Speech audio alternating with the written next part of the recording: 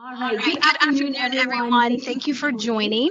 joining. We We appreciate appreciate your your flexibility flexibility during during this this time time and and appreciate appreciate that that you you are are able able to to join join digitally digitally and and honor honor social social distancing. distancing. So So we we appreciate appreciate your your time. time, We we appreciate appreciate your your flexibility. flexibility, And we and we want to want to make make sure sure that that we we are still able to provide you the hard work of our model sites today. So we're going to get started.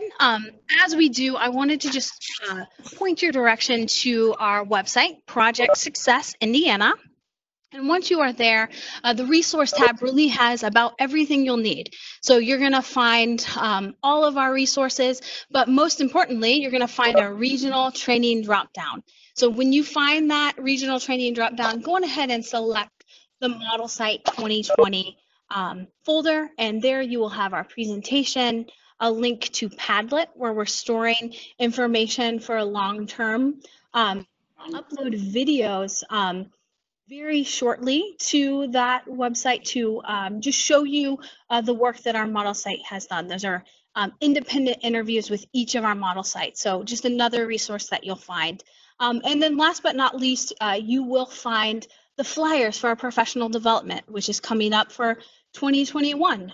So we will begin right now, and then I will take time to show you each one of those things as we progress with this webinar. So again, thank you. This is our model site agenda, and we're really going to be focusing on what are the goals of each model site, and then allowing our model sites to really take the floor in a panel session and share the information. So because we have so many wonderful speakers today, we will be sharing a mic. So we're going to ask our speakers to introduce themselves as they're answering those questions. And then if you're having trouble hearing, Ashley is monitoring the chat box. We'll interact that way as well. But please be patient. We'll do everything that we can to make sure that you're able to hear and get the information today. So just an overview, we're going to highlight our model sites and please go on ahead and utilize that chat box that is being monitored today. And we want to hear your voice and some of the great things happening at your district. So one thing that we are going to do is we're going to just take a moment to introduce each one of our Project Success team members. All of us are here today in the room. You'll hear Heidi and I's voices often, but you'll see Ashley Quick, one of our Project Success coaches, in the chat box, and then our project managers are here as well. You probably receive lots of emails from them, Mary Baker Budisa and Christine Krieger, who support the scheduling of all of our on-sites and model sites. So our team is here. Amy is also digitally there and able to join the chat box. So please ask questions, utilize that chat box. We have a process to utilize the chat box questions in our panel session. So please use what you have, and thank you for being flexible. So we're going to use our first time with the chat box. So if you would please go ahead, introduce your name, school district, and grade levels, or specifically the roles that you're working on, and give a second for everyone both here and those that are joining digitally to hear and meet you and where you're from. We have had representation from across the state earlier today with our primary session, and I know that we'll do the same this afternoon. Good afternoon. All right. So we have individuals from BCSC, we have team members from Greenfield that are going to be speaking today. We have our Crown Point team, our Seymour teams here, our Noblesville team, fantastic. Our Purdue University group, Butler Eastern Green, welcome. Kokomo team, fantastic. Please continue to introduce yourself there because I think it's so neat to share those ideas from across the state. And you'll hear the same as we're working with our panelists today. We're going to go on ahead, continue to introduce yourself as I continue to speak and share where you are from. I just wanted to introduce you to Project Success. I know many of you might be understanding our work, but I wanted to share it a little bit more. Project Success supports districts across the state of Indiana. We support higher academic outcomes and making sure that students with significant cognitive disabilities have opportunities for communication, academic instruction aligned to grade level standards, and then focusing on those employability skills.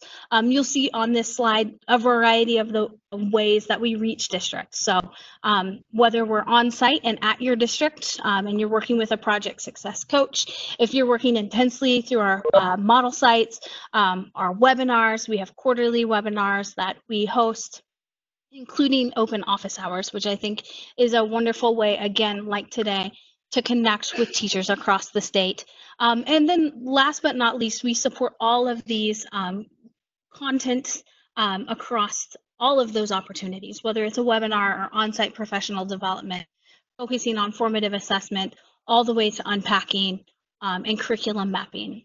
Today, we will highlight specifically within our panel the unpacking process as well as inclusive practices, but that is not limited to the questions that you may ask. If you have other questions, please ask them on the chat box. If it cannot be answered by our panel, our project success team will find those answers for you. So thank you for using that. Our Model Site Summit, the purpose of this time is to highlight the work of our 9 model sites and to be honest and transparent about the challenges and the successes of our teams, making sure that we're really highlighting what our best practice were, how we utilize administrators to help support that process, how teachers are working collaboratively with SLPs and paraprofessionals, and how all of us have to work together to achieve those goals. And really, then last but not least, is to answer any questions that you may have, knowing that you're experiencing the same challenges and the same successes at your own building. So please feel free to utilize that chat box, as I mentioned earlier, to do so since we aren't able to be together.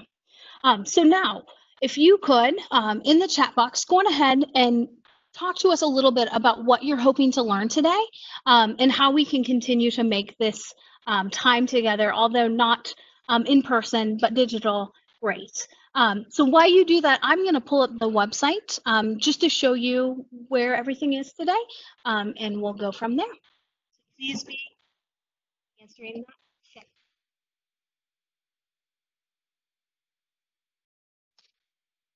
All right, so while you're looking and answering those questions, the takeaway of what you're hoping to learn, I just wanted to show you projectsuccessindiana.com's website and walk you through those resources. You will see on the resource page, you will have all of the resources that we use in our professional development. And then today, under the regional trainings, we have a 2020 Model Site Summit drop down. So feel free to open that up. On this page, you will have everything from our presentation to, we're going to ask you to fill out an aha moment. At the end, you will be able to utilize the planning template. We wanted to share that with you, what our model sites use to plan their goals for an entire year, month to month, long-term and short-term goals. And then you're going to see all of, and we will talk to this more, all of our professional development for 2020, 2021. So you will have access to those and we'll walk you through that. So again, you're going to find that underneath the resource tab here at the top, and then underneath the regional training dropdown. Feel free to look over all of our resources, and we'll highlight many of them today. We also have a Padlet set up. You will see that link throughout the presentation today. That is set up to house everything from the flyers to different resources on our website. It also has many of our model sites weren't able to show what they brought today. So we have uploaded many of those and we will continue to add to that if our model sites have more to share. So just wanted you to have access to that. I would utilize the chat box for your questions today just to make it easier on Ashley, but there is a question portion of that too. So if you just use your chat box for that, that would be the most helpful. All right, so without any further ado, we are going to introduce each of our model sites, and we're going to start with New Pal. This is New Pal High School, second year, and they are joining digitally today. So they will be jumping in the chat box, and we'll do our best to get them unmuted at specific times during the panel session. But New Pal High School, Kara Westerman is the teacher there. It is her second year as a model site. Team, her focus this year has really been inclusive practices, really thinking about how do we provide opportunities for students at that high school level to have access to biology, English language arts, making sure that those FACS classes are accessible for students. So her focus this year was collaborating with her general educators, making sure that every teacher that she works with one-to-one had professional development, making sure they understood that the content connectors are aligned to the Indiana academic standards, and just ideas for modifications in the process. So again, Kara and her team will be joining digitally. Our Greenfield Junior High team, this is their second year as a model site, really had two main focuses this year. Really big goals. So one was to spend time curriculum mapping in both English language arts and math, specifically taking those critical or high priority content connectors, determining what those are, and math aligning them in a scope and sequence that made the most sense to build upon skills, and make sure that we covered each one of those high priority content connectors. And then in English language arts, aligning that within the general education curriculum, looking at that first, determining where those gaps were, and then making sure that those gaps were identified and supplemented with additional resources. One of the other things that this team really focused on, and Hannah and Nick are here from as general educators, science teacher, and social studies teacher, they're going to highlight how those collaborative experiences were. They aligned curriculum and access for all students within those two classes today. Our next team is our Tippecanoe Valley High School team. This is their first year as a model site, and really began very ambitiously looking at biology, making sure that John Hutton, the teacher, general educator, the biology teacher, and Jenna Burton, the special educator, worked just relentlessly one-to-one, looking at that curriculum map, looking at the high priority content connectors every Thursday, making sure that they're meeting together, and that Jen is able to join those biology team meetings so that there's an understanding of what's coming up in the week, what the curriculum looked like, what the activities were, and then how those needed to be modified or adjusted. So they'll both be on the panel today to talk through that process as well. Our next model site is our Cocoa High School model site. They've been with us for 2 years as a model site. Our first year, we started out with one classroom, one teacher, working on really just thinking about unpacking and what does it look like to curriculum map, and what does it look like as a program for students. They are very much self-contained, and we're not kind of going throughout the high school or switching classes. And so we kind of looked at the first year. Now in our second year, we have the model site is now all 4 teachers, and students are instructed by all 4 teachers in the program, and we're really looking at curriculum mapping, unpacking all the standards within the curriculum maps and lesson planning. And then also we took on really looking what it was going to be for inclusive practices in their school. And so we started really implementing some of those practices, and really are continuing to plan for that so that we can increase that for next school year. We have the principal, the vice principal, and 2 of our teachers here today on the panel that you'll be hearing from later. And then our Manchester Junior Senior High School team. Manchester's unique in that they have both a primary model site and a junior senior model site. So it allows for that vertical alignment across grade level, It's within the same district. They've also been receiving professional development from Ashley Quick on our team for 3 years, just within their cooperative, so Wabash Miami area program, just allowing for them to begin with a great foundation to the content connectors, best practice, presumed competence, and then expanding on what that looks like in Manchester schools, both primary and secondary. So we will hear from our teachers today, and they have experience for 3 years as a model site. And then last but not least, we have our Fort Wayne Fort Wayne Community Schools, and we have Memorial Park Middle School that will be joining the panel. And Deb Cook is the teacher there, teaching and focusing on mathematics. It's her 2nd year as a model site.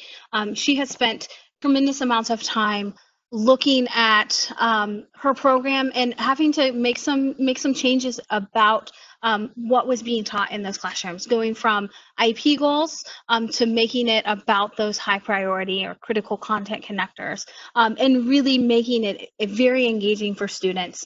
If you get a second to look at the videos that we'll upload, there's an excellent lesson on slope, and you'll see how the visuals, the engagement of students all align back to those critical content connectors, just highlighting just that strong instruction.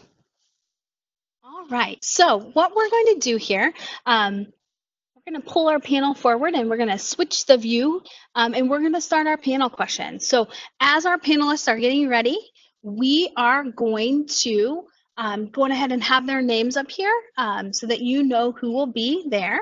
And we'll take about 2 minutes. We'll pause ourselves here and allow them to move forward, and then we'll begin the process. So if you need to stand up and get a drink or stretch at home, please do so. And then we'll go on ahead and get started in about 2 minutes with those questions.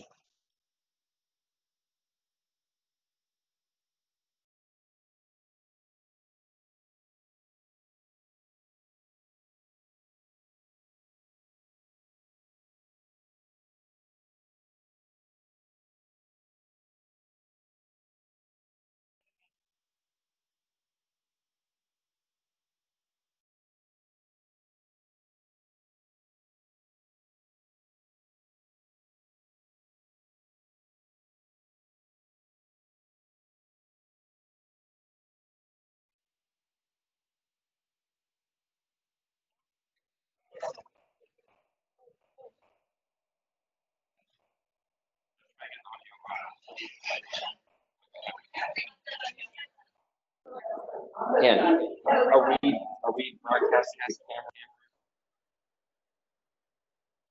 Sure can.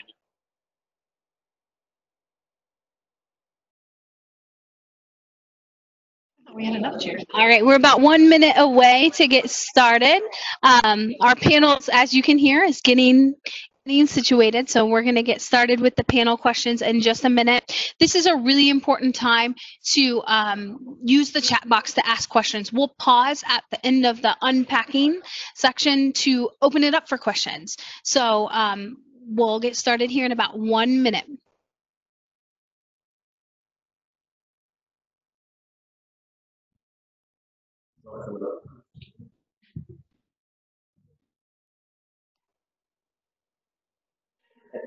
I don't want to be on it.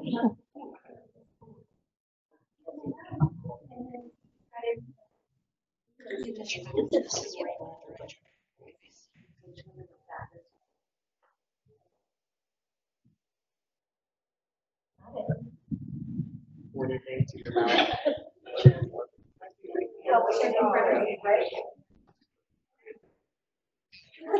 See?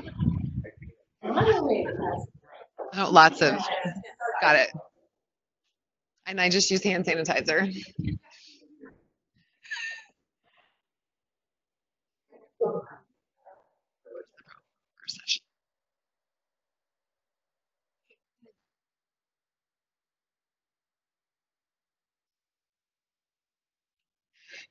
So this is nice.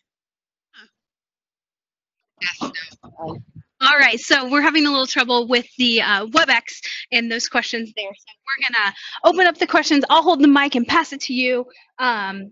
So what we're going to talk about first is unpacking. And then after we do a session and some questions about unpacking, we're going to move to inclusive practices. Our panelists will speak when they have an answer to it, or if they don't want to, they will not. But we are going to pass the mic. So those of you who are joining digitally, it may take just a second until the answer until that panelist receives the microphone. So we'll work off of that. But we're starting with unpacking, and we're starting with, where did you begin with unpacking? And we're starting with, what is the grade level, the subject, the course? What does that look like in your district? So unpacking, what does it look like?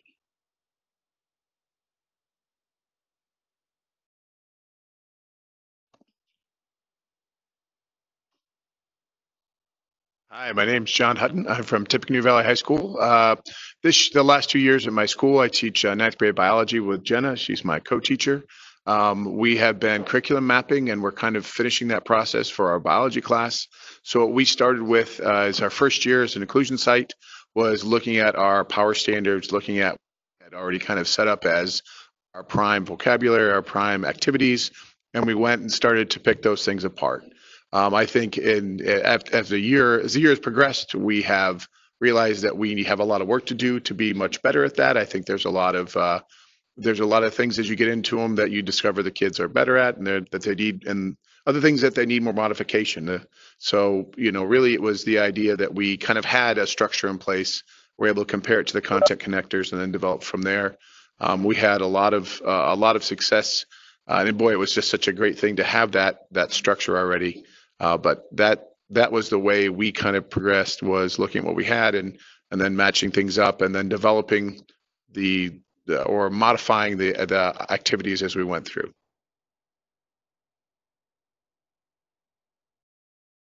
Hi, I'm Erica Vogel from Manchester Junior Senior High School. The way I looked at curriculum mapping, I'm a special education teacher, and I have students anywhere from 7th grade all the way up to age 22, and of all ability levels. So I have some students that were much lower functioning, and some that were, just under the ability to pursue a diploma. And so I started by mapping out and unpacking the high school standards. And my partner this year was a math and health teacher. And so I started with math standards as my focus, and are continuing to work on that.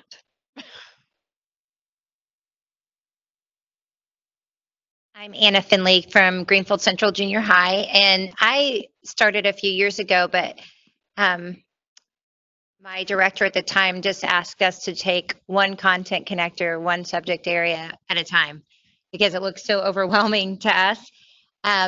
So I started with math just because math was easier for me, and started with something I already knew how to do, because some of them, not that we know something 8th grade standards, but some of the things we don't use every day that I don't realize that I'm using. So had to relearn, I think, a lot before I could teach other people. But I just started with math and then built from there.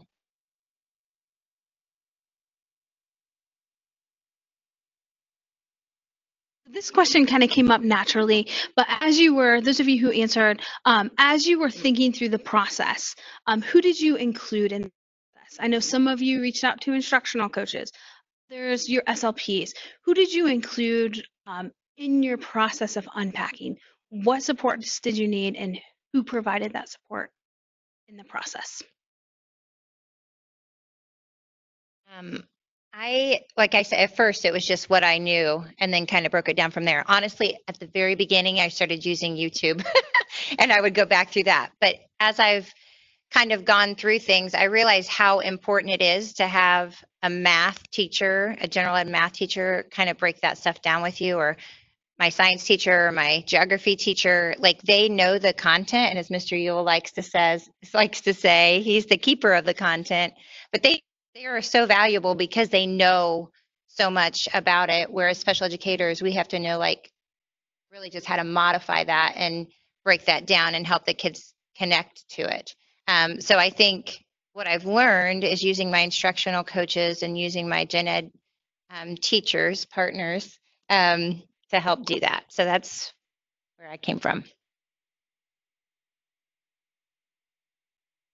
We sat down as a group during our meeting times. We had Stacy Revere, who's our curriculum coach, or sorry, our content coaches, come in and meet with us. But we also had our other biology teachers in there. Megan Wilkes here, our special needs director, was a part of that. And we sat down and looked at, Megan was really good about bringing things in from the content, and Jenna from the content connector side. And then myself and the other biology teacher kind of tried to align things. And that was a great fit for us to have another person that was kind of outside of engaging with the kids to say, hey, this might be a way to do it, and then kind of modify from there.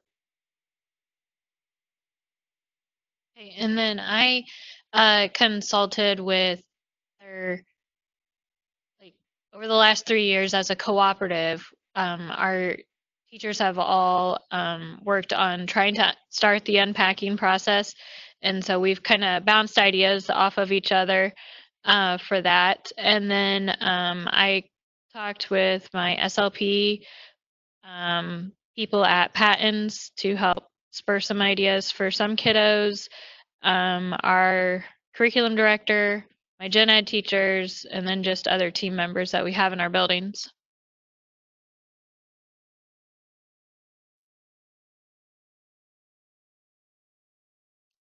Hi, I'm Kelly Barker, Vice Principal at Kokomo High School. And with the training for unpacking standards and curriculum mapping, we really started with some summer for professional development and then building those relationships with our gen ed teachers, because it was just as much out of the comfort zone for our transition teachers to reach out, but for them to also open up and kind of modify and change their expectations for a different population they were used to having. So we have kids kind of going out one at a time and looking at that process. So how we have some of those opportunities available to them as well.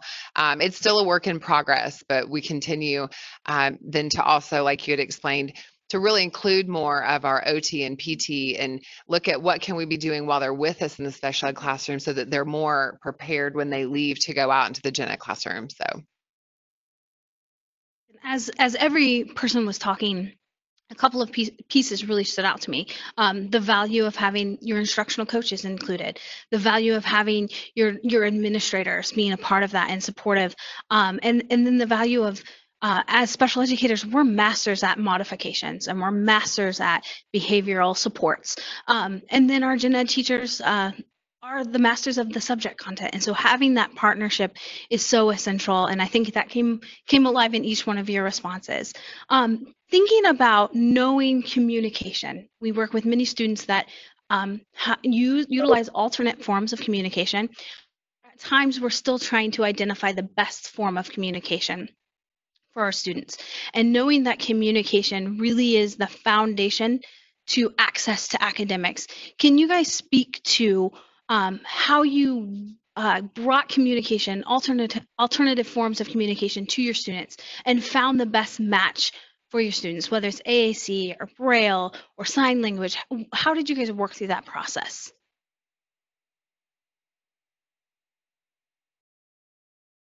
we're still working through that process. Really depending on, of course, what the IEP and case conference decides, but our teachers have started a communication lab where the speech therapist is coming in and there's really a team of people that are looking at, is their current form of communication most effective? Do we feel like we're getting adequate responses from the students that are in comparison we think they're capable of doing? And then they've started some different processes of communication for our nonverbal kids in the special ed classroom. So we're going through right now, if this is really helpful, how can we transfer that to the gen ed setting? So we're kind of in experimental phase to make sure that what we're doing transfers in whatever setting they're in. Yeah, and scales down as well, yes.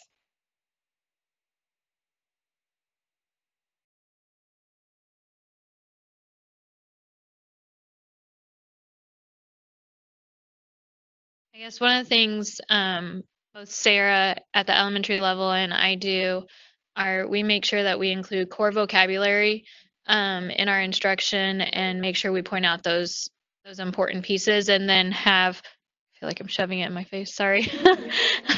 And then have communication boards for students so that they can point to pictures to respond if that's appropriate for the student. And maybe that's not the way that they communicate all of the time with pictures, but maybe to get responses from questions, that's how they best respond. And so that's how we use our core vocabulary boards and things to help spur some of that academic for them.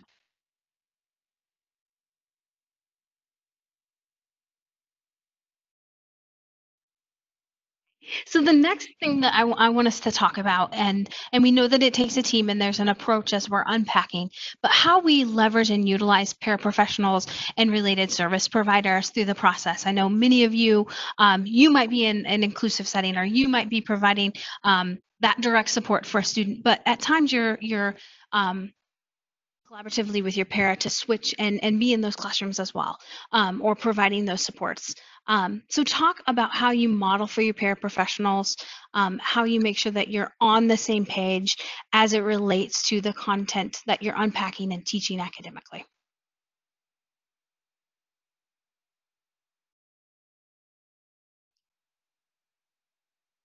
Hi, I'm Jenna Burton from Tippecanoe Valley High School. I have a paraprofessional in a world history class, which is a freshman class. I kind of just threw her in it and said, here you go. I'm focusing on biology this year. She's done great. She's actually worked with 2 different teachers. We have had one move down here to this area for a relocation for her husband, but it seems to be going really well. She does the modifications kind of when they need it, and she'll just ask me, I guess, when, hey, how should I modify this, or do they need it modified? What do they do? So it's just been kind of a communication based thing this year, and I've kind of let her take it and run, and she's really done really well. So.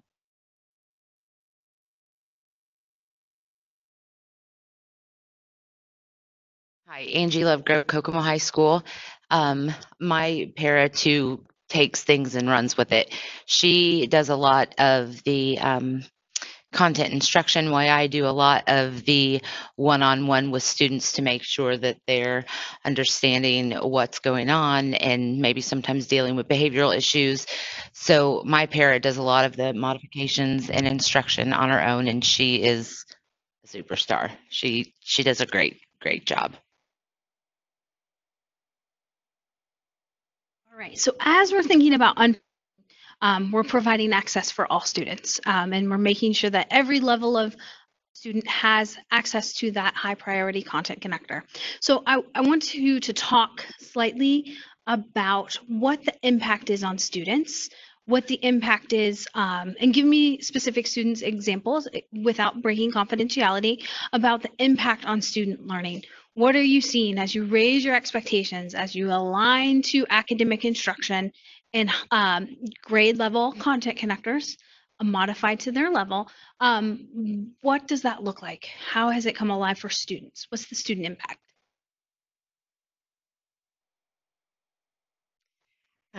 Nikki Rinker with Kokomo High School. I have worked with my students on biology and life science this year, and I had a student during an IEP. Her mom was really actually excited because we had been doing a section on heredity and genetics, and we focus a lot on core vocabulary. And I try to take that vocabulary and make it fun when I'm giving it to the students, so that it's not just throwing facts at them or reading a paper. I do a lot of videos to show things in a way that they can connect with. And I'm not afraid to get silly with my kids. And so the parent was really excited and shared with me that during this lesson every day, when we would review the vocabulary before we'd go on, her daughter would come home and tell her that we're learning about jeans today and not the kind you wear. And so it was just really kind of funny to watch her stand up and do the whole thing that I showed her every day. And so her mom was really excited that she was bringing that home and learning it and applying it to her life.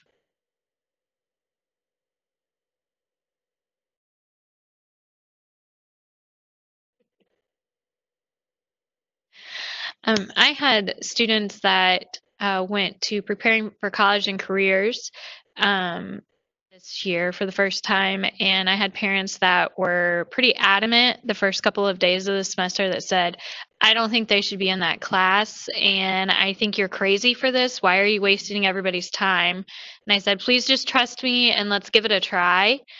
And within like a week or two, the parents were calling me and they're like, why is my kid bringing home college pamphlets? And I said, well, they're here visiting during lunch. Why can't they go get one? They're like, oh, okay. And a couple weeks later, they're like, they're actually talking about this college and things that this college has and questions they asked him. And I said, yeah, went and investigated themselves. I didn't force them to go talk to them during lunch. Like, so little things like that, even though it might be a little bit out of their reach, the kids were investigating just because they heard it from somebody else besides me telling them. So that was pretty exciting. And the parents were like, oh, maybe you weren't so crazy for putting them in that class.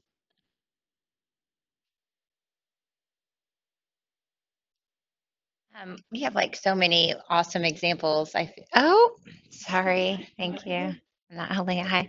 We have lots of great examples, but I will share this one where one of the boys went home and we were reading the graphic novel, The Giver, in class. The rest of the gen ed curriculum was reading the regular The Giver. We just got the graphic novel.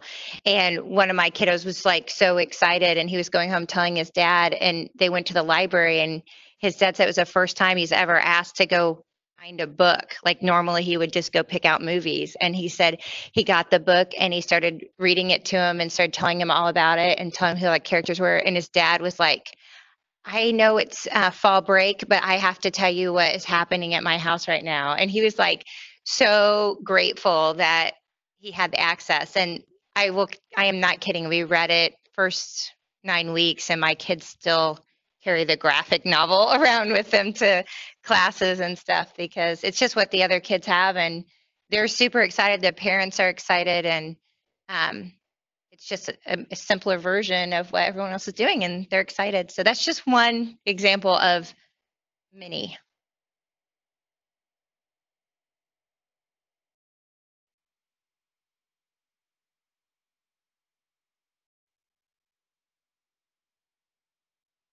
I just want to share with some of this evolution. I feel like we've finally turned the corner at Kokomo High School where parents aren't asking anymore, why are you raising the expectation, or my students aren't used to this, or why do you have such high expectations, to them being very thankful and almost anticipating the next lesson or unit.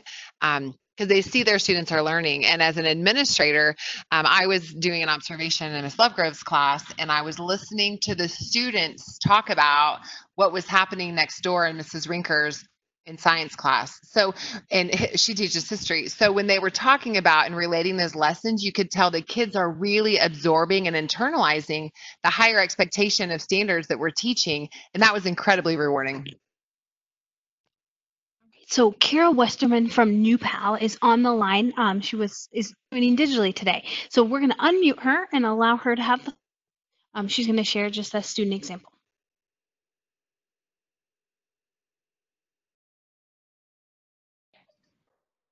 Hi, this is Kara Westerman from New Pal High School. I just wanted to share our student growth and that we have seen. My example is in our English class. We go out to an English 9 class, and currently the students are reading Romeo and Juliet.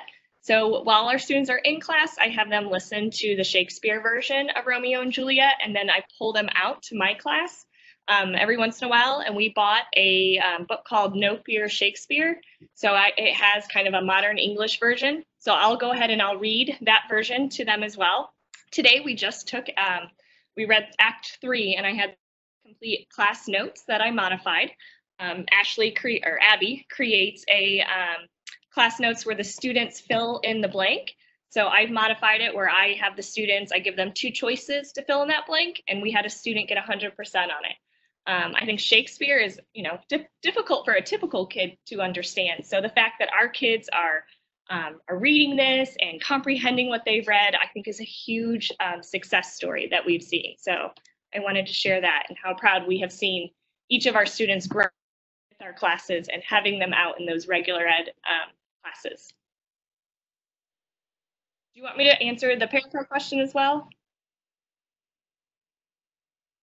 With the parapro question that had been asked, I had just wanted to say that my paraprofessionals they go out to classes. I'm not always to get out into all the classes. In a perfect world, I would love to be in every single class and modify all the work. I obviously cannot handle everything. So I do have my students go out, or my parapros go out, and they do modify in the classroom. They help those students through that work. They modify it as needed in the room with the students, and they work together with them. My paraprofessionals are really good. They know my students. I've been lucky that I've known them for a long time, so I think that helps with that modification piece. And then I work with them in as well as help train with them or train them in being able to, you know, take that work and what we need it to do, break it down for them so that they can modify in those rooms. And I think they also do a really good job at communicating with the teachers and myself so that all of us work as a team and we're all working together to kind of get that work modified to meet their needs. Perfect. Thank you, Kara, for jumping in and just chat with Ashley when you want to speak. And thank you to our panel for pausing for a minute. So, and allowing. So one question that came in through the chat box is thinking about biology, how the unpacking process went. Where did you start? Is it a more difficult subject for students with significant cognitive disabilities? How have you made that work through collaboration between gen ed and special education?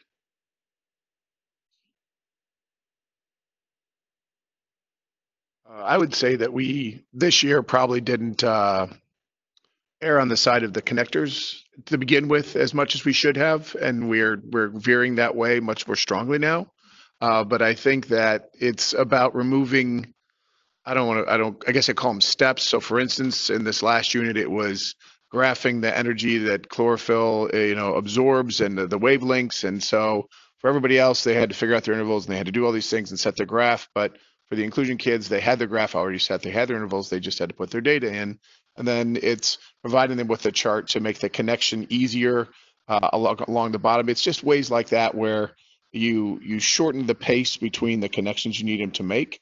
And in shortening those things and taking this other step out, they're able to be more successful. We found they're able to be more successful connecting those ideas and being successful and having, basically grasping what's going on and referring back to it. But I think it takes time to realize how you're going to do what you need to do for these kids and mold those together because sometimes they're not perfect. They're not perfectly aligned. And so you have to do a little extra sometimes or a little on the side. And I know that's something we've talked about today again about that will be our summer goal is really revisiting that and excuse me, developing a better pathway through that.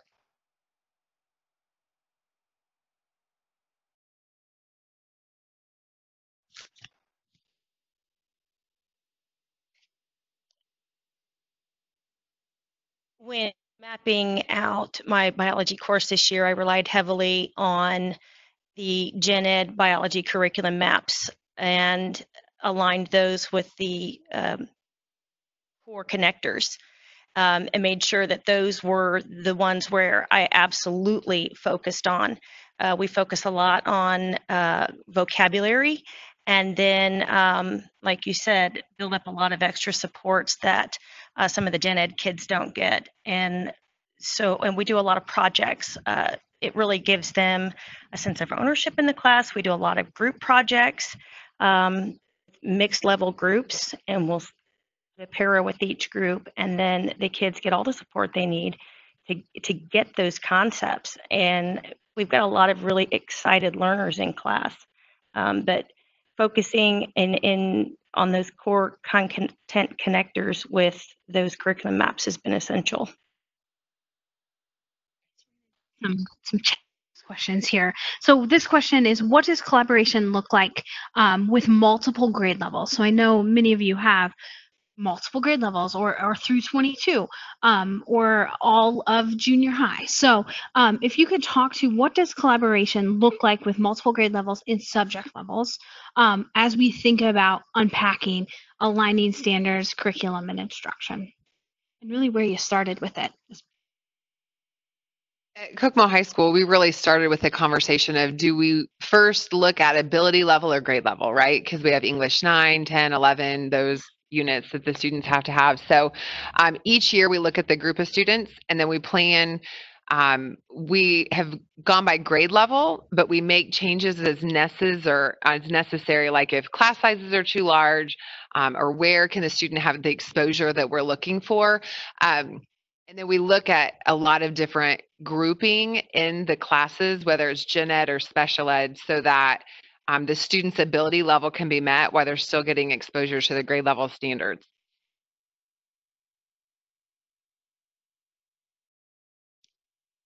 Deb Cook, Memorial Park Middle School. I teach 6th, 7th, and 8th grade, and so I cover the content connectors for all 3 grades.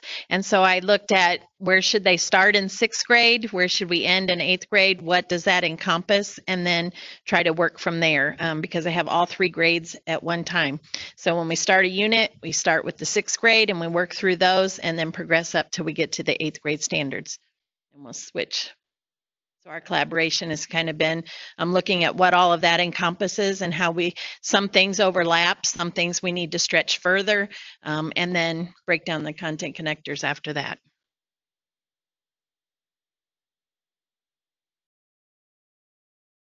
And at Manchester, I picked like one teacher to start collaborating with at a time, and we started from there and jumped off the deep end and grabbed a hold, and everybody just ran with it. Because we're a small school, a lot of the classes that students are enrolled in are the same teacher, just different courses. And so once a teacher kind of got to know the student and the needs of the student, the next course they're like, I'll just touch base with you. And so there wasn't as much like back and forth and intentional meeting, but more of, okay, I kind of know the needs of the kid now. Can I just touch base with you? And since we've been kind of doing this for 3 years with different students, you know, some kids, it requires more collaboration time and more unpacking time with those students' needs in mind. And others, it was, hey, I got it, no problem, let's roll, and I'll catch you when there's a fire, and we'll run together and figure it out. So that's kind of how we've done it. I'm at Manchester as well. I'm a PE, math, and health teacher. Right now I have 7th graders through 10th graders. So lots of variety. But communication between me and the special ed is so important. And also getting positive feedback, because when you're a general teacher, a lot of times you're like, well, I tried this, I don't think it really worked. But then she would come up and tell me like, hey, this worked awesome for that. And I'm like, okay, I'm doing okay. So for the SE to just say, yeah, you're on the right track, that's really good for the general educator. And also not for the general educator not to be scared to just ask, hey, I need assistance here. I think that was the biggest thing to help me feel more comfortable when I had students who I'd never had in the class before. So.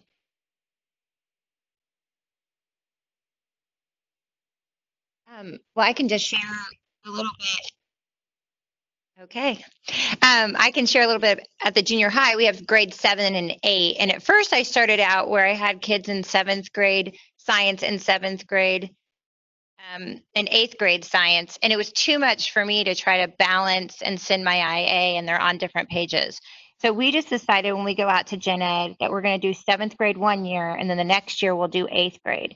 So last year we did history in 8th grade, and then this year we're doing geography, and then next year we'll go back to history. So the kids will get those subject areas and they'll get everything. It'll just happen, might be on an opposite year, if that makes sense. Now, when I teach math in ELA, it's self-contained. So what I've done, and I sat down with Meredith, we went through and paired up content content connectors, but like she said back here, like some of them overlap. So, you know, you might be addressing something, but you can address the same standard at 7th and 8th grade at the same time. So we basically just laid all those critical content connectors out for 7th and 8th grade for both math and ELA. And ELA is a little bit easier because you can use whatever story you're using. One of the resources that was really helpful at Greenfield Central is we use the vertical alignment document. I know multiple districts have done that, but on the Project Success website, there's a vertical alignment document. It aligns the standards side by side, so you can see how they progress between grade levels. So I think that's a helpful resource. We're going to go over to just the questions from the chat box for just a minute. We have a variety of sizes of schools here, and one of the questions was, how can a larger district implement some of these concepts of unpacking within their district, where things are a little bit more spread out? So can I send that to you guys, Kokomo? Just to address.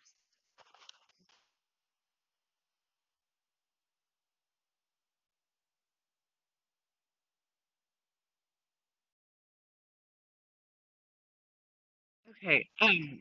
So we are, I'm sorry. Okay.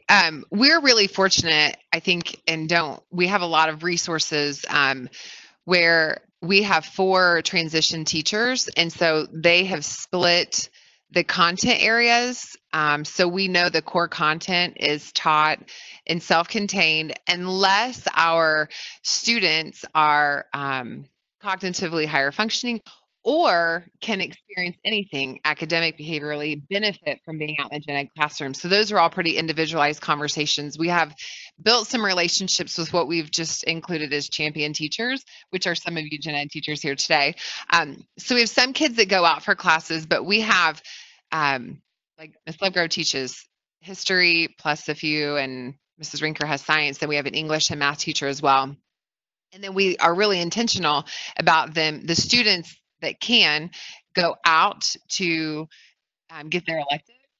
And so we like for all of them to go out at some point. We're working on planning for our wheelchair bound. Looking at what is it that we want them to experience, and then what part of their day able to experience. Those are part of the conversations where the parents become very helpful instead of giving us reasons, actually embracing what the plan looks like that day. One of the other questions is, we know that this takes an entire team, and we know that it starts at the top from administrators supporting teachers and supporting paraprofessionals. So can teachers as well, could you guys talk to how and what those levels of admin supports were from your leaders, and how that helped with the process? And leaders, how you support your teachers? We've had a lot of professional development at Kokomo High School from our administrators, and I know that anytime I've reached out for any kind of assistance for our administrators, they've been there, whether it's an email or a phone call or a visit to the classroom, because it does take a team to work with our students and to get them the education they deserve. So we get and then Heidi comes in and provides a lot of professional development with us. There's webinars and really just a lot of support just to help us through this process.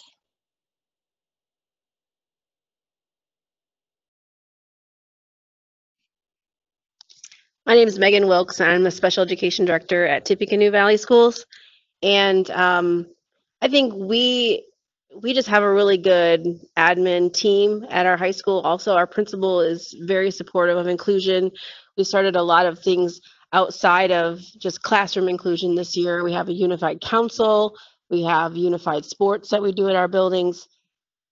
Excuse me. And so the natural next thing was to support our students with more intensive needs in the classroom and give them the opportunity to, experience general education curriculum. And so when this model site opportunity came about, I just thought it'd be perfect. Our special ed teacher, this is her first year in that role.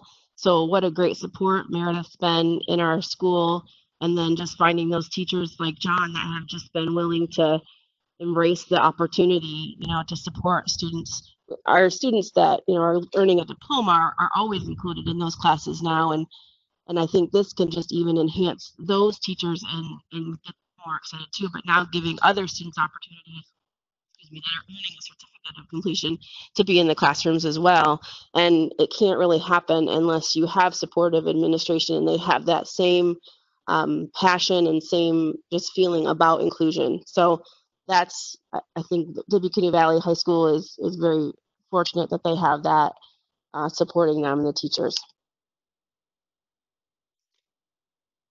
Administration at Greenfield has been super supportive from the beginning. We've had Project Success come in and do some training. And then when we became a model site, they've given us time to meet with them and meet with coaches. And we've set up a thing with a neighboring school, New Palestine Schools. And so I get to work with a junior high teacher there and kind of we talk and brainstorm. It's been amazing to be able to have time for that. So we also have PLC time that I know our administrators have built in at least once a month. I get to go with the subject area of social studies and science. So I feel like what we need, if we ask for it, they'll give it to us. And I know my direct boss has been there because we've had some behavior concerns lately. And so she's been there supporting us and being in the classroom and just kind of being a cheerleader to help us get through that because it's been kind of a challenge. But yeah, so they've been super supportive. And I think it's really, I think listening to your teachers and what they're saying, because we're the ones that are there every day walking it, right? So, yes. I'm Nick Ewell, Greenfield Central as well. One thing we do at our school that would be beneficial to others who don't do this, I'm sure they let the teachers do this all the time, but is to go visit the other classrooms. And that's how I initially got into it in the first place, was to see it in action. And when you can do that, you can go in and see how well it works when you have the help of your help teachers in there, and it just makes you feel more comfortable. So if you are an administrator and you don't I'm sure they let their teachers go and visit other classrooms whenever they want, but yeah, maybe usher them to go to those type of classes where they can see it in action, and it definitely helps. In my opinion, that's how I got in. So.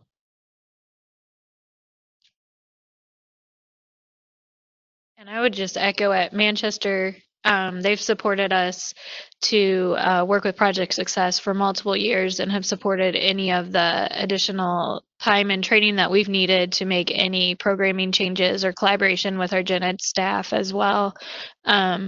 We kind of started in the classroom and then this year added unified sports. So like we went a little opposite of how Tip Valley did it, but in partnership with some of the teachers and administrators at Tip Valley, giving us support and ideas and thoughts for how we could get some of these things happening at Manchester. Also, just collaborating and starting one step at a time, just adding one thing here.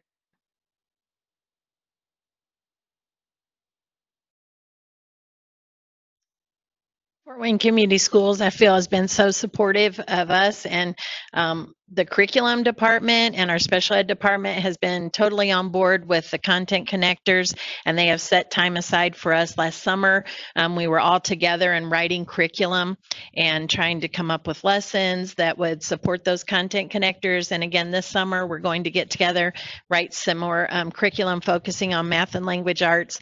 So each month we have a night set aside where we can meet and talk about curriculum and go over scope and sequence and content connectors and different lessons, questions that teachers have. We have that time together where we can all bounce ideas off of each other. As far as my building, our administrative staff has just been wonderful. They are so supportive. And what do you need? How can we help? Don't be afraid to fail. Don't be afraid to step out there and try something. It's okay if it doesn't work. So I truly appreciate that. That's been a change, and definitely for the positive. I said, well, I'd like to do this, but I don't have the technology, and they made it happen. I would like to do this, but I'm not sure how to get this. And next thing I know, I have somebody at my door, hey, how can we help do this? How can we support you? So they have been totally on board. And I think the switch in the administration also is now they're looking for ways to include us. So they're like, hey, we have this coming up in 2 weeks. how do you think that fits into your program? Can you be plugged into that? What do we need to do to change it? So that's been a very good mindset change within our school. I was just going to say I'm brand new to the transition program, so it really has been a lot of learning for me this year, but the support has been of this world. If I want to try something, I'll go to Kelly and sky's the limit. I mean, try it. If it works, great. If not, we can figure out how to make it better work. And just the support that I feel from administration is great because a lot of times programs, special ed programs don't get that. Sure, do it, try it, whatever you want to do. And Kelly gives it to us. I think if we have high expectations of our kids, she wants to support that and make them successful. So I really appreciate that. This is a question from the chat box. As a panel, what do you feel, or how could you suggest for another teacher who feels less supported or less understood by their administrators? I know that this has been a progress for all of us. So thinking back to maybe those early years, what and how did you advocate for yourself, and how did you share those successes so that everyone understood those high expectations and presuming competence in academic instruction?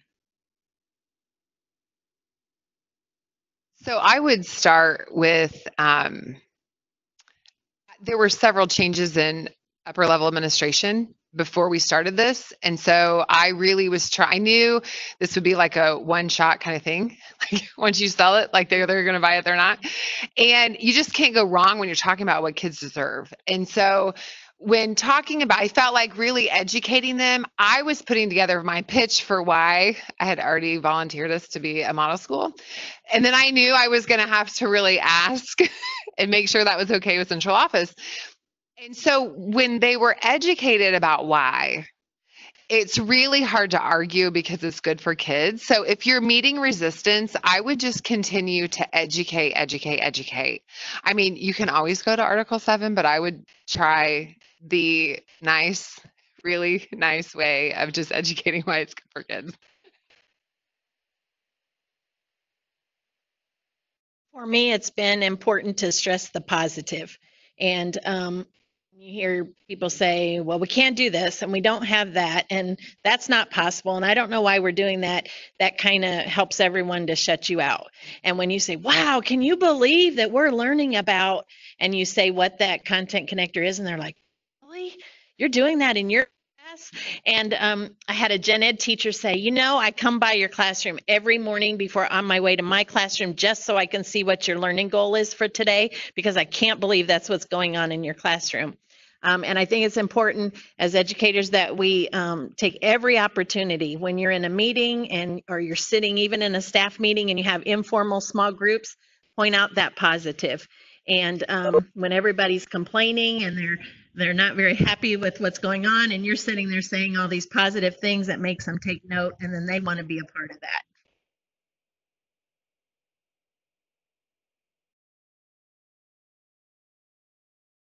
I'll just direct everyone back to the Project Success website. So if you are starting at the foundational piece, utilizing the idea of presumed competence has come up in several conversations here today.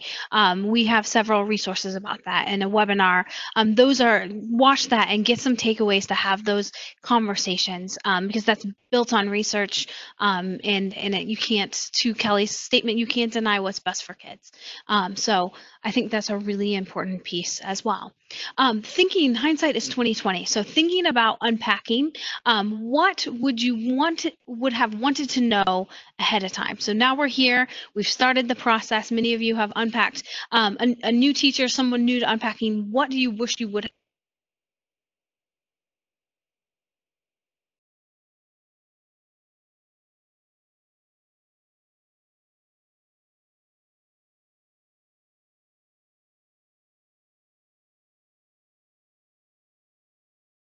I'm trying to do it in all of these areas. It's really hard. So reflecting back, if I just would have like gone to the gen ed math teacher and said, hey, or even to my administrator and said, hey, can I sit down with the math teacher? Like, give us a half day to sit and go through this and break it all down for the math coach. I would have done that. So that's where, starting out, that's where I would go.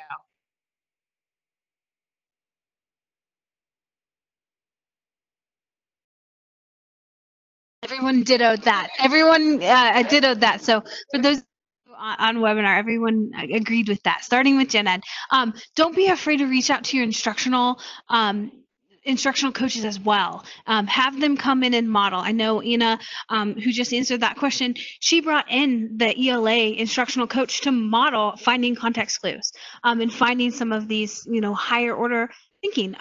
Our gen ed teachers are the experts in the content. We can go in and provide the modifications. So don't hesitate to reach out and ask for support.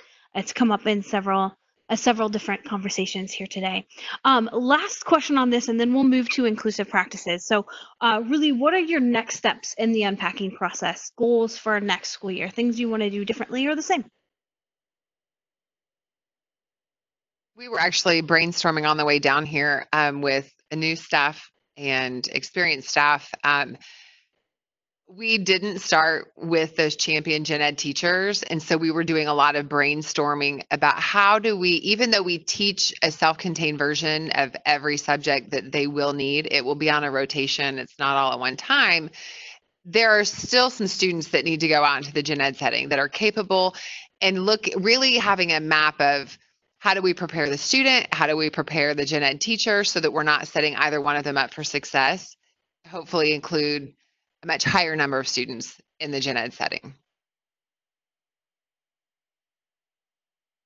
Yeah, just to piggyback what Kelly said, I think sometimes for us and for our kids and for gen ed teachers, it's a scary thing. Having different types of students in your room, or having to try to figure out how to best communicate your curriculum. I think it can be a scary thing. So I pointed out that I think it's important for me to build a relationship with that gen ed teacher first, so then they can trust me and my expertise. And then if I trust that, more than likely my kid is going to trust that I do. So I think it's all about building positive relationships, and again, just making it best for each individual kid.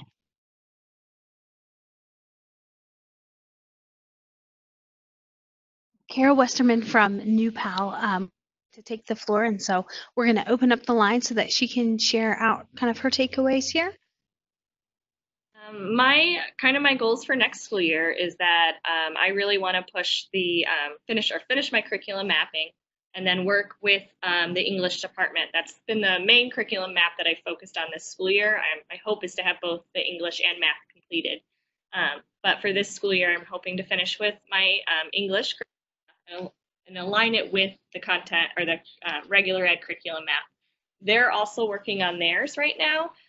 So once theirs is finalized, my plan is to try to meet with them, kind of make sure that my curriculum map lines up with their curriculum map.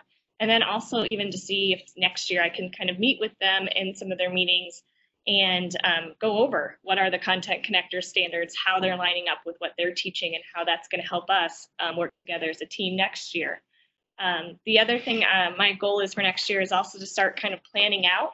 I'm actually meeting with Meredith soon, and we're going to go through and schedule out, each grade level, what classes I want my kids in for science, for English, for math, and get that planned out. So I have a 4-year plan and know exactly where my kids are going to go freshman year, where they're going to go sophomore year. And then another thing I'd like to sit down is talk about that 18 to 22 group. Once they go through those 4 years of high school, what are we going to do with that group, and start formulating and creating a plan for them. So it's kind of where I have my, where I'd like to see things going. Thank you, Kara. So now we are going to, thank you for sharing, and we are going to jump into inclusive practice questions. Trying to do one and not the other. So what we'll do is, many of the questions kind of came up naturally, but we're going to just open the questions now for our panelists around inclusive practices. So, and I've seen several questions even coming through the chat box about that. So inclusive practices, collaboration with gen ed, collaboration with your entire team, admin, all the way through paraprofessionals, and making sure that everyone's voices are heard. So talk to me a little bit about where you started in the process for inclusive practices. What did that look like in the beginning?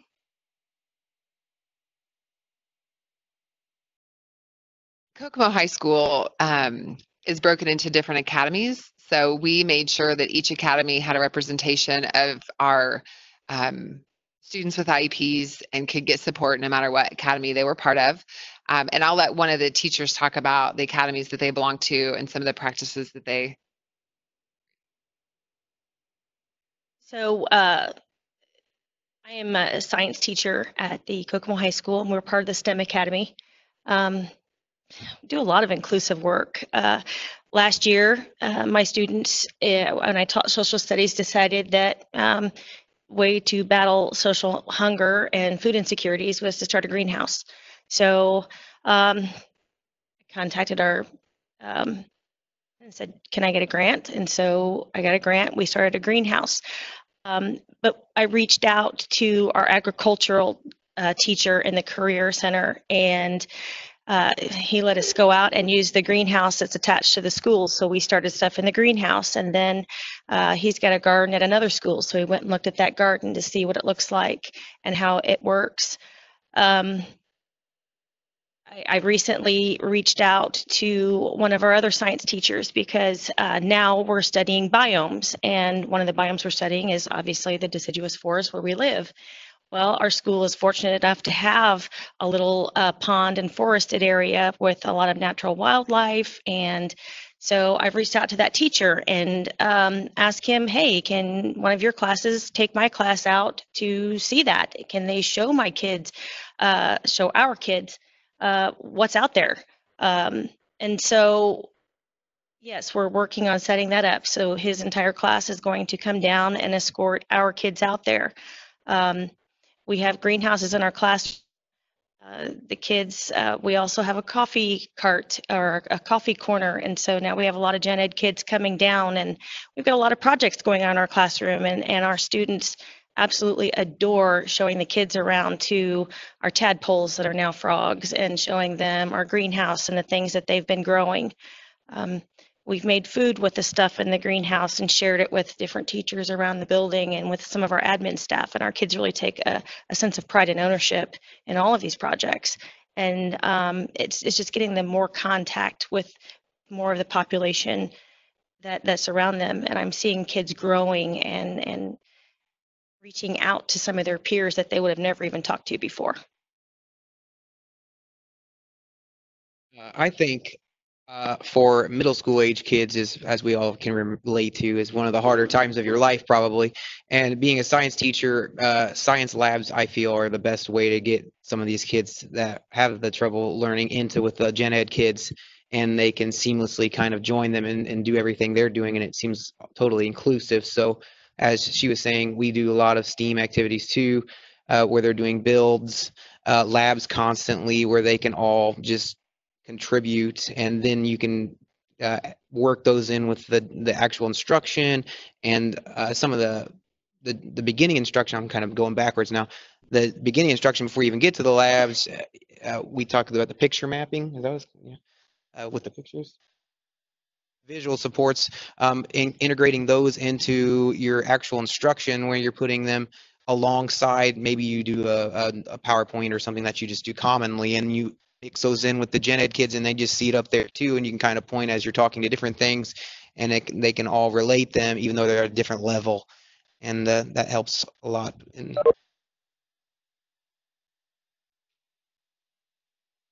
I'm Hannah Diddalow from Greenfield Central, as well. I teach 7th grade geography. I want to share like the story of how I got started with this, and I love slash hate telling this story. So I got hired just a few days before school started, and I got thrown into it basically. And I don't like saying that because it sounds so negative, but Anna emailed me like the day before school started, and she's like, hey, me and my kids will be up in your classroom. I'm like, okay. But got started with it, and I do a lot of the same things like he was just talking the visual supports. Something that I kind of figured out is like I'm trying so hard to come up with these visual supports that I think will be good for Anna's kids. That's what we call them, Anna's kids. But like I come up with a picture that'll be good for them, and I'm like, you know what? Like this is gonna work for every kid. So that's kind of the takeaway I've gotten from doing all this. Like I said, I was kind of thrown into it, but I love it.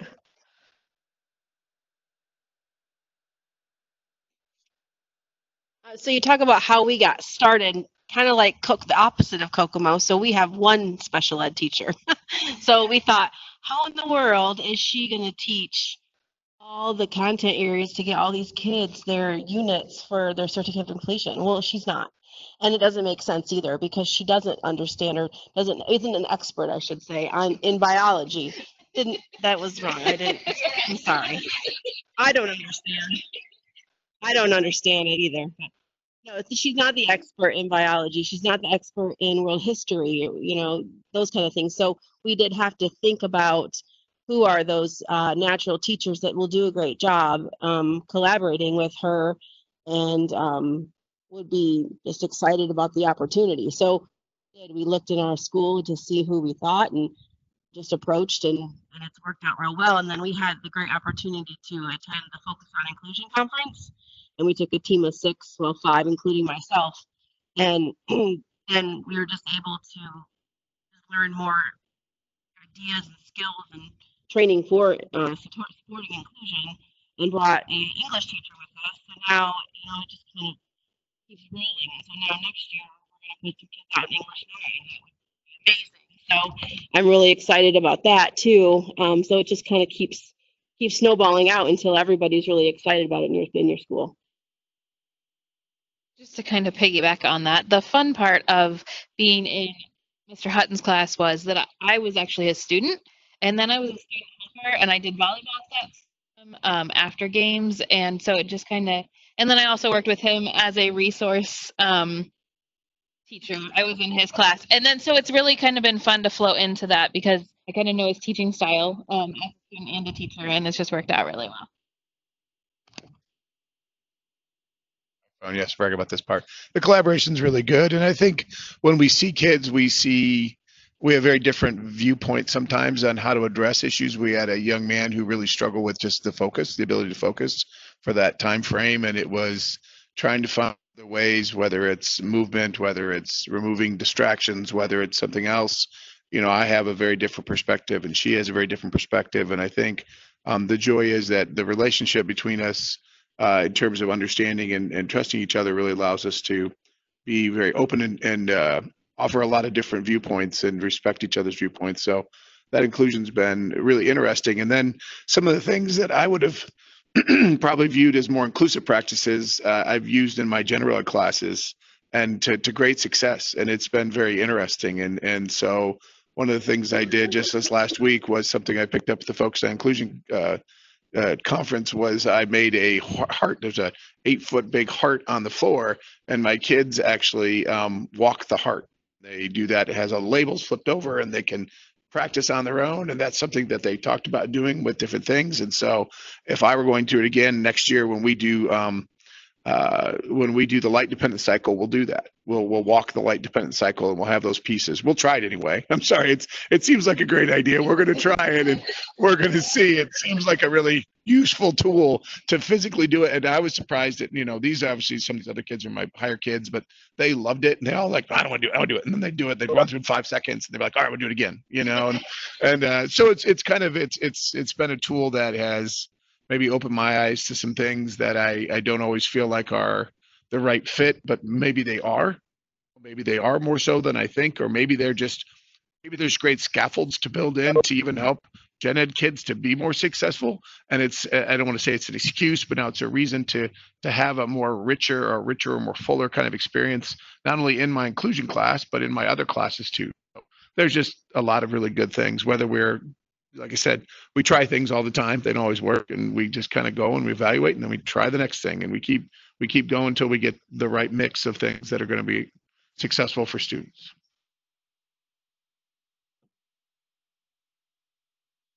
One thing that I did when I started my I started at Manchester. The students were all self-contained, ate lunch, did everything within one classroom. They left to go to the bathroom, and that was about it. And when I came, that's not what I came from.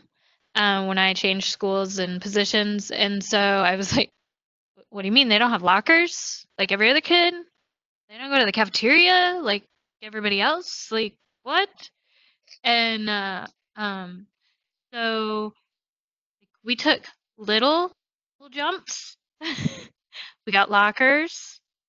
We went to like art class and things that were strengths for the kids first, so the kids could see it was successful, and then the adults saw that it was successful, and then the parents saw it was successful, and we just kept rolling with it. And it took us a couple of years to build up stamina to get to the cafeteria because we walk across a parking lot and halfway through a building to get to the cafeteria. And for some of our, like, it's really technically not that far, but for students that hadn't left a classroom in multiple years, it was very far. It was like running a marathon, and we had to work with the food services and the administration, and they were all like, we'll do whatever you want. Like, this is totally awesome. We want them in the cafeteria. And I'm like, okay, here's what we're going to do. We have 3 lunch periods. We're going to come for all 3. You're going to what? Eat for 3 periods? And I'm like, yes, we are. It's going to take us 1 period to walk there, 1 period to get our lunch and eat it, and 1 period to get back, and probably more than that to get back. And so, this year we've got it down to, I have some kids that have made it, they only have 1 lunch period. And they're so excited that they got their lunch, they ate their lunch, they got time to socialize with their friends and go play in the gym like everybody else does during lunch, and made it back to class on time with their peers without an adult telling them where they had to be. And so that's just the little excitements and inclusion that you wouldn't think would make a huge deal, but staff seeing and acknowledging that the students are there is the starting point. And then other students realizing that they're there and that it's okay and they can do the same things as them is okay too. Like, I have one student that likes textures and things, and we have pillars in our cafeteria, and he's on a liquid diet, and once he gets his drink, he goes and talks to the pillar 25 minutes of lunch, and everybody's like, is he okay? And I'm like, he's fine, he's having a great time, he'll come over and talk to you when he's ready to come talk. But for him, he wants that stimulation from the pillar that he doesn't get in his other classes. It's all good. You get to do whatever you want during lunch. Why are you bothering him? I don't question you when you go run around the gym. So, like, it's those little things that our staff didn't think were a big deal that were the stepping stones to do academic inclusion. Like, that really made a big difference. And I can just add on that is for the general educator, it's so much easier to have the students in my classroom because I've seen them for a year at lunch. I've seen them stop by my room to pick up the recycling. That's one thing they do. So it's just, I'm sure it's more comfortable for the student and it's more comfortable for me because we've gotten to know each other outside of the academic setting before they were inside the academic setting. They stare me down when I forget to put my recycling out.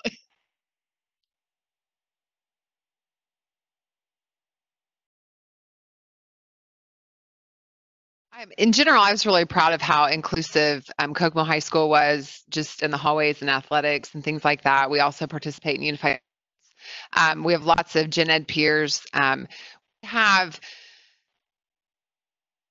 the student council representative started a Cats Together lunch where our students, our gen ed students, plan activities and eat lunch with our special ed students once a month so that they're not always just coming to our special ed classrooms for those interactions, but they're interacting with the students in what would be a general, normal, everyday time frame.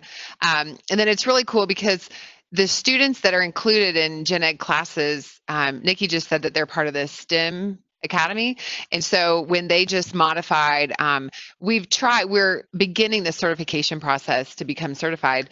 And so some teachers do units on their own, and then we try once a semester to have like a themed unit. So when they just had a tiny houses themed unit, they had them in their special ed classes as well as their gen ed classes. So they could see they really are participating in activities just like they're saying, their gen ed peers. Because to them, it's really not all that different. And they had a blast doing it. So to see the students correlate with they are really a part of what's going on around the building was incredibly rewarding. All right. So thinking about, and this is always the $1 million question, time. So how do you find and allocate time for collaboration? And if there isn't one-to-one time, how do you get creative at finding time and ways to share curriculum, content, this week's lesson plans, modification needs? How do you get creative, and how do you find the time?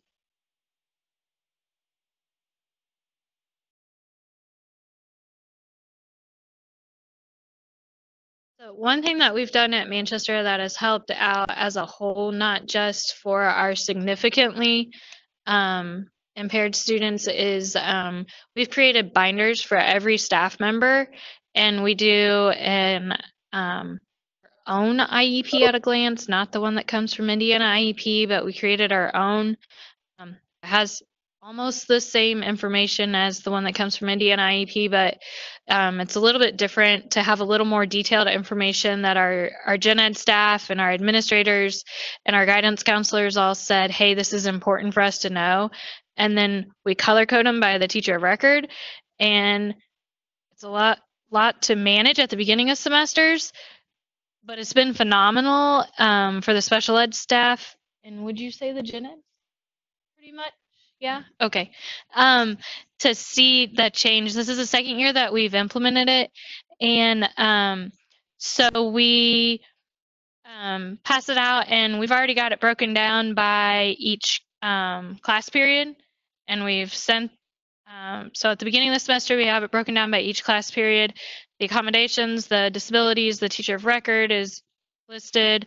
Any special notes that you need to have, accommodations, all of that stuff is listed in there.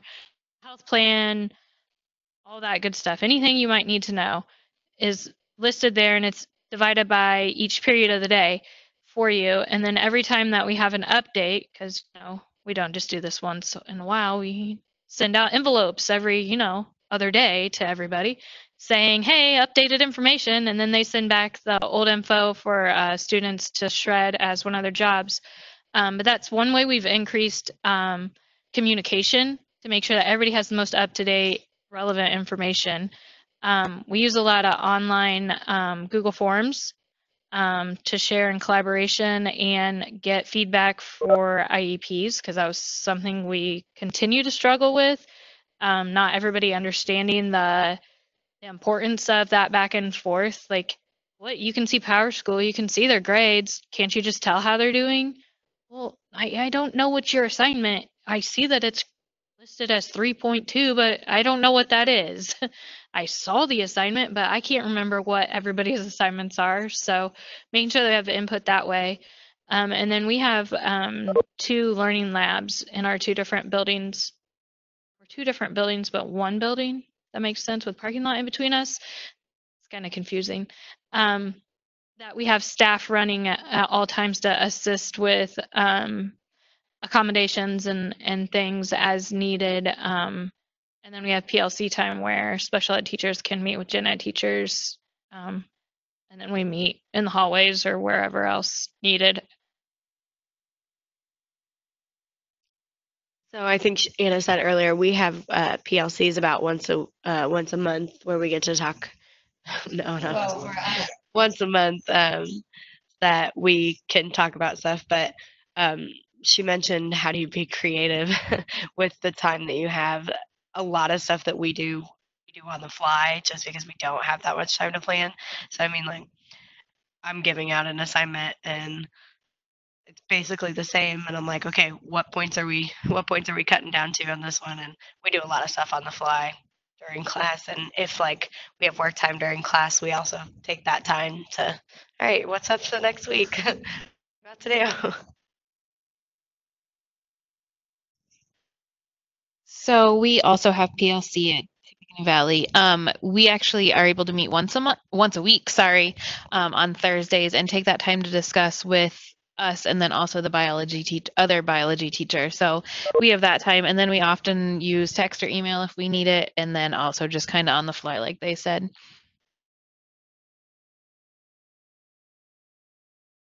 At Kokomo, the 4 transition teachers all have a common prep.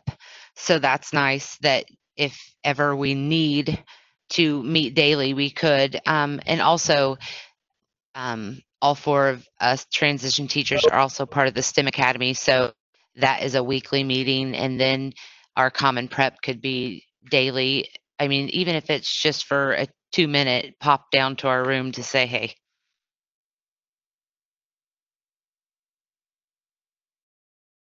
The next question, we're going to switch to parents. How have parents responded as you're sharing this information at a case conference or you're getting parent phone calls? How are you and how are they seeing student growth, challenges, successes, takeaways? This is one of my super passionate points, actually. And so it's still an incredible work in progress because I think we can never really communicate too well with parents. We are getting attendance. Our teachers have done an amazing job communicating with the parents. Our goal was to get their team to the school so that that transition could be better. So by team, I mean their Medicaid case manager, anyone that's involved in looking at what their goals are post high school. I used to sit in every meeting. The teachers now don't always need me there. I will if we need to allocate resources, but they could be PAR. So I'm getting lots of feedback from parents that will walk by and thank the teachers for everything they're doing. They're thanking the teachers for including the team. They feel like an active participant because it isn't just another meeting. We've made it a very intentional time. And then when teachers are talking about and writing such incredibly meaningful goals and transition plans, and it's just when that kind of tone changes, like we're not rushing through it, but we're being very intentional. The feedback from parents has been amazing, which really helps, I think, encourage the process for the teachers and administrators that the students absolutely are benefiting from the changes that are being made. One of the things that kind of shocked me the first time was my kids come in, our kids come in during a honors class, so it's mixed with all kids, not just a regular gen ed class. So, beginning of the year, you have parent teacher meetings. I see this guy come in, one of her kids' dads, and I talk to him all at once, and then later comes in, he walks in, he sits down right in front of me, and he says, "Okay, why is my son in here? Does he need this class? How is he? Because it's an honors class. He's like, is he going to get anything out of it?" And at this point, I've already had him for a month, and I'm like, "Oh my goodness!" It shocked me first because I didn't expect it, but it was. I was like, "Yeah, your son is partnering up with these kids in the gen ed portion who aren't even with his daily friends in Miss Anna's class. The relationships that they're building with the other kids, amazing, and they're meeting like almost like lifelong best friends in some of these instances. And this is something on top of the academic portion of it. And all these parents now are contacting in a second, but just talking about how awesome it's been to get them into a gen ed class and build these relationships on top of the academic portions.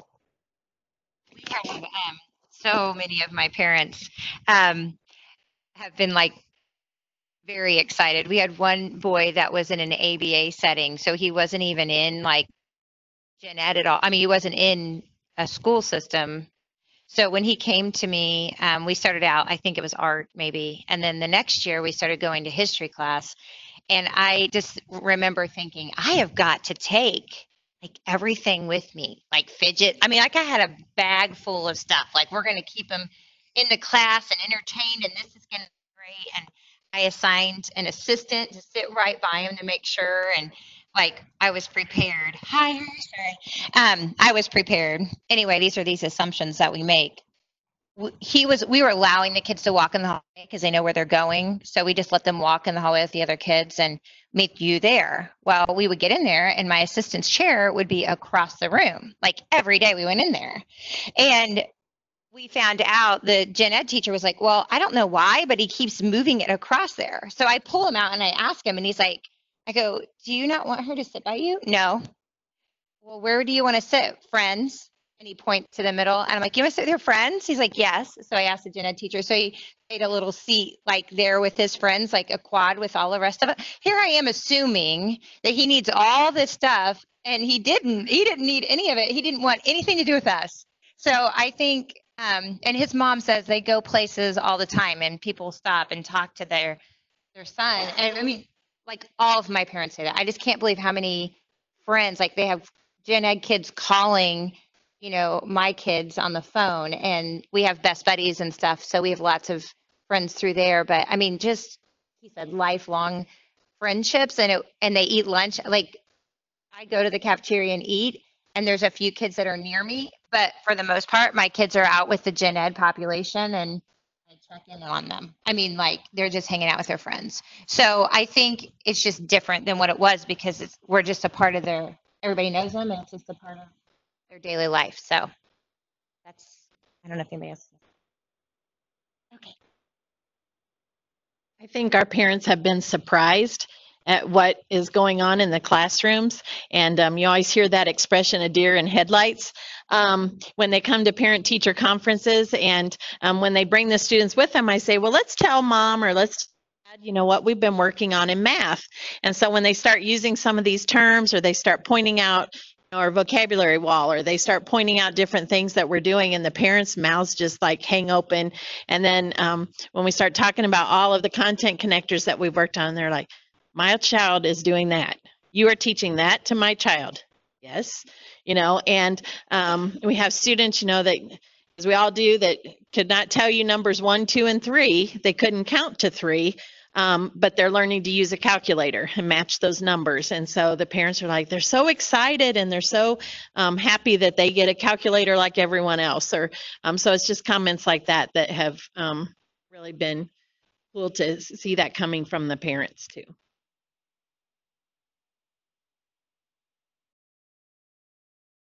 So the question that I asked the primary team, and I'm going to ask you too, and then we're going to ask our participants to do the same, is share an aha moment from the school year. Share something that stands out to you that impacted student learning.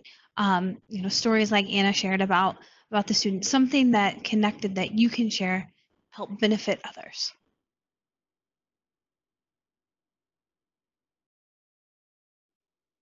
When we started the year, I was so worried about how the kids were going to be in the classroom, where they're going to feel like they were signaled out, where they're going to be a bad fit, was it going to be, something where kids weren't going to want to partner with them because they wouldn't feel like they'd carry their weight and do things.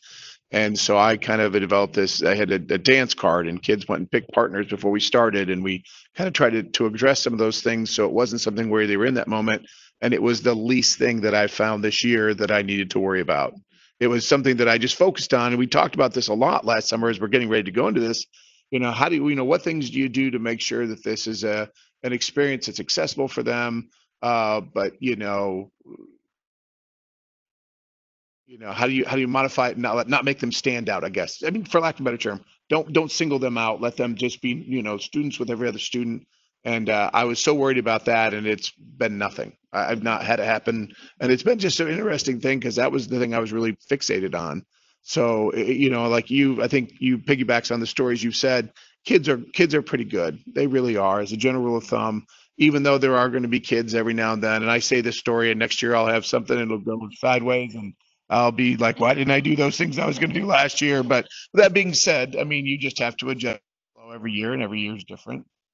It's just, that's my biggest aha moment, is that I need to focus more on the kind of curriculum, less about the structure and less about the inclusive, worrying about the inclusion of special needs kids into gen ed classrooms and how to make that fit, because that fit, our kids are nice and kind and generous, and they're going to make that fit happen irregardless of what I do, for the most part, I guess. I hope is the best way to express that. I would say my aha moment was the just jump in even when you're unsure. Even if you don't know how it's going to work out in the end, jump in, have faith, and jump in with both feet. Not everybody is going to work out wonderfully. Not everything you try is going to work out wonderfully, but give it a true try because I had lots of support from my administrators and other teachers saying, sure, I'll not, whatever you want to try, let's give it a try. And I would be like, well, I don't really know what I'm doing, so you ask me all the questions you want and we'll try. But almost every time, there were things coming out of it that I didn't expect, and kids were bringing experiences out, and parents were sharing results that even I didn't see out of students. And sometimes it was a month, 2 months, 3 months later after the lessons before we started seeing some of those results from students. I kind of feel like I have a bunch kind of all wrapped up into one. So like I said, this is the first time I've ever worked with students like these kinds of disabilities, and I was nervous because only a second year teacher to begin with. But I was kind of thinking like in my head, I'm going like I'm terrified. Like how am I going to teach?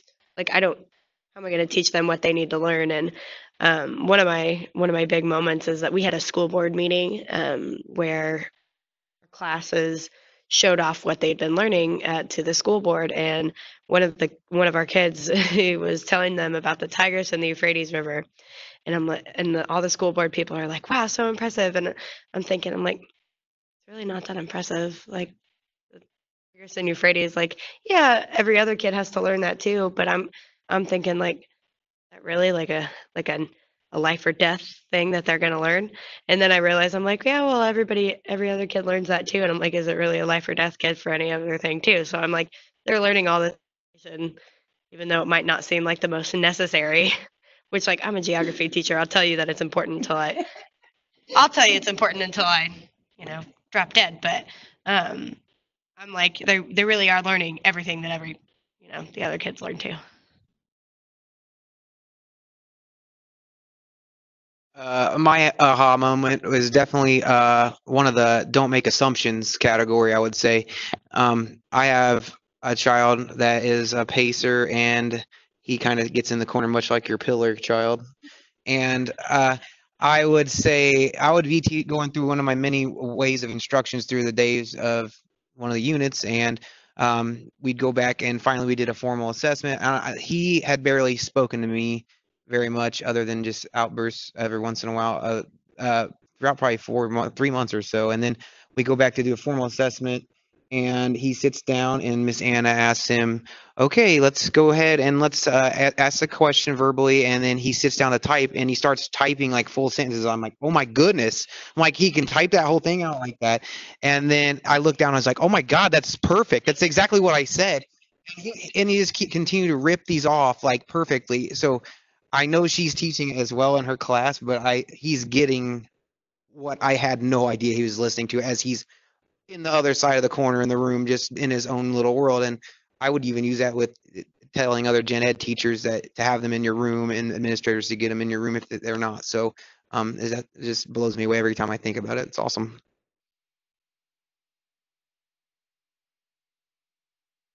I had a similar situation with a couple of my students. I had one very, very low functioning student. We're still working on identifying numbers and counting. And so we were working on variables in math. And so we read the story, and we were like, okay, what's our first fact? And then I asked the question, I said, do we know how much Juan paid for that bowl of soup? And the whole class, no, we don't. And I said, what are we supposed to do? And this little boy goes, X, so he knew that that's what you should do if you don't know the answer. So I thought that was really cool. And another story that I just found out about this week, we were talking about outliers. And so our applied skills students run our school store.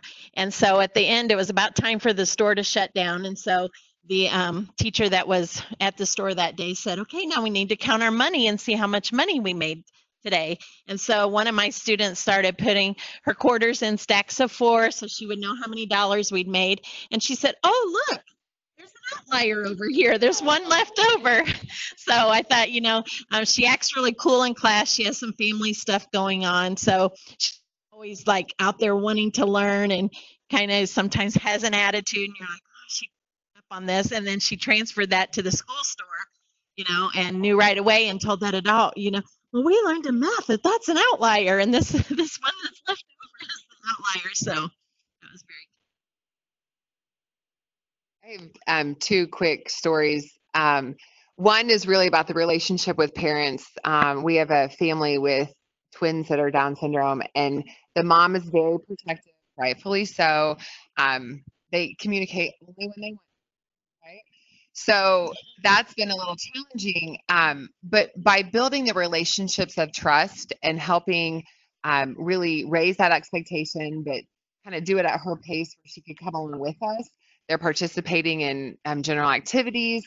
They're doing more things in the community, and they have friends that recognize them in the hallway that they have lunch with. So that's been some incredible growth there. And also for one of our students that's just really off diploma track, you forget how much they really want to be like their gen ed peers. And sometimes we, out of love and protection, that barrier. And when we had some of our students got in gen ed classes, it was very interesting to watch her behavior. It wasn't always positive. No matter what, she wanted to be like a teenager. And so the teachers had to work really hard behind the scenes just to remind her of appropriate and positive attention. But it was such a reminder that teenagers are teenagers. And sometimes we get in their way of discovery just because we're trying to protect them. So that was pretty neat to kind of get her back on track, but it was a good reminder. Right. Well, I want to thank our panel today. We're going to keep the chat box open and we'll keep our panel situated here. I'm going to go on ahead and talk a little bit about our summer opportunities. Thank you all for jumping in, A, to be on the panel, but B, to set ambitious goals this school year and really doing what's best for kids and working alongside the Project Success team to do that. So thank you. What I'm going to do next is just show some upcoming opportunities and then show you a couple of things that our model sites have done to set their goals. And I wanted to share kind of the template that they. Aligning to what the panel had discussed, we have an upcoming opportunity on building inclusive teams. So this summer's regional training sessions, 6 of them, same content at each location across the state, will focus on building inclusive teams. So as you were listening to the panel talk about their teams, talk about their teams and talk about the goals that they set. One really important thing is that you would be able to join and be a part of the same process and join the Project Success team this summer. Set goals, bring an inclusive team, bring your English language specialist, bring your SLP, bring your paraprofessionals and your administrators alongside yourself as a special educator to develop goals and think about what this looks like in building. So there's a link here. There's also a flyer on our website so that you can get all of that information to sign up and join. The next thing is each one of our model sites completed this goal template. So we made it available on the website underneath the Model Site Summit today. We also put it up on the Padlet. We complete this with our model sites every single year and we update it throughout the year where we talk about what is the vision for every single student. What are our long-term goals? What are our short-term goals? And then how and who is responsible to help make that happen? And this is a great way, as our discussions have talked about, that it takes an entire team. So this is a great way to include your entire team and to have ownership of each one of those goals and help each other get there. As we are wrapping up, if you would please go on ahead and click on that aha moment link and share your aha moment. And then in the chat box, just share one of your next steps that you're going to take today. So while you're filling out the aha moment, we will just have the chat box going. And we want to make sure that you have the opportunity to share what you're going to take away for a great conversation. you're having conversation at your district level. What is the next step that you're going to take? And how will you share this information back to your team? We know that it takes a team. So this slide here, if you would take just a moment, I'm going to go on ahead and just put up some upcoming opportunities so that you can glance at those. I'm going to talk to those just here in a minute. But if you could just go on ahead and add something to the chat box, and then fill out that aha moment as well. I'll just give a couple of minutes to do that. And then I'm going to talk to what's happening next. So as you are filling that out, we have a couple of at no cost resources and professional development opportunities for you. If you haven't already, please join our quarterly newsletter. We put out celebrations, we highlight some of our teams and teachers, and we share best practice and resources that are available for that. We have, as I've spoken to, the summer regional trainings, and then our on-site professional development. There's a link to join that. As we have done in the past, we're asking for teams and school districts to sign up for 3 sessions, as we know the impact of professional development over time and practice implementation at the school level. And we also have each one of our on-site teams fill out a needs assessment so that we can target our instruction. We have a new opportunity coming up, which our model sites will be a part of and involved in, and that's our teacher leader cohort. And that is how we are going to help develop teachers into leaders as our model sites have. We're going to utilize and leverage our model sites as role models and thought partners through this process. There will be 5 on-sites with the teacher leader cohort and 2 webinars in between, as well as an opportunity at the end to share knowledge and information that you've learned throughout the process with your local districts. So the teacher leader cohort, we're accepting 30 teachers, and we'll have our model sites as available. Join us at those sessions as well. So check that out. If it's something that you're interested in, please sign up. And then the others are just our recorded webinars and our online courses for paraprofessionals. We have completely free courses for paras across the state of Indiana. We have 6 current courses, everything from standards in instruction to cultural competence to assistive technology and accessible materials. All of this content is wonderful for your paras, completely free for them to take these courses. Also, as teachers, it's a great refresher, and they're completely to you as well. So I just wanted to highlight those pieces of information as you're adding to the chat box. And then, last but not least, please do not hesitate to reach out to our team. This is our contact information. Each one of our team members can answer your questions. Please reach out. Please contact us. We're going to keep the chat box open. We're going to mute our microphone, but we will monitor that chat box. If you have questions, if there's things that we didn't get to today, please reach out to one of our team members and we'd be happy to answer that. Or if you have a question for a model site and we weren't able to get to that question today, please email one of the project success coaches and we'll reach out to that model site and get you connected. So thank you again for your flexibility during a tight notice of needing to change. Thank you, panelists, and our model sites for going above and beyond to help make this successful. We appreciate you and have a wonderful day.